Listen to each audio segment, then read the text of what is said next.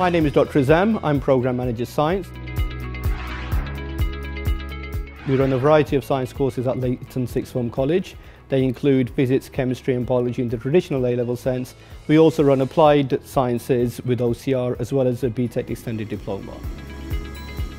We've got 7 labs in the science department, 2 chemistry, 2 biology, 2 physics, and we've got a dedicated vocational lab as well.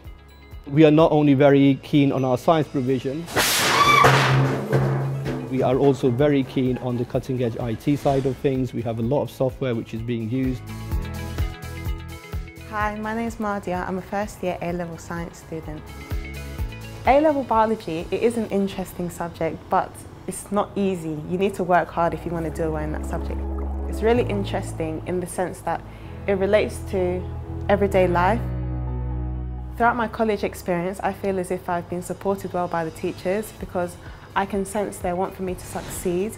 Not only can you talk to them and have a laugh, but that professional barrier is still maintained when they're talking to you. My name is Malcolm. I currently study BTEC Applied Science in Level 3. Being part of science, I've been accepted into many enrichment activities, from work placements in hospitals to going abroad. We have an exchange program with a college in Germany where we take our students away for a week and their students come over here. We also have a project going with Whips Cross known as a Gold Standard project where we provide work experience to our students.